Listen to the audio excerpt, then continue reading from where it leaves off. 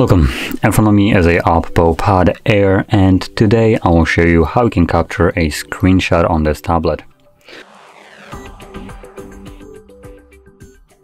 Now, to get started, all you need to do is open up content that you wish to capture. I'll be using home screen as an example for this. So just make sure that in your case the content that you want to capture is visible on a screen, like home screen is for me.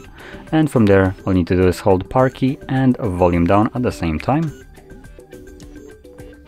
You'll get this pop-up with scroll and share option, and after a moment it will disappear. Once it does, you can find it in your Photos application. I'm gonna go back to the main page like this one. So it's usually where you would be located at, and it will show your screenshot right at the front right here, as you can see.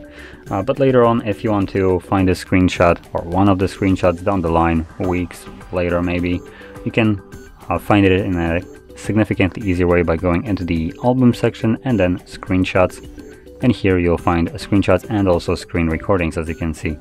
But there we go, there's the screenshot that I have captured.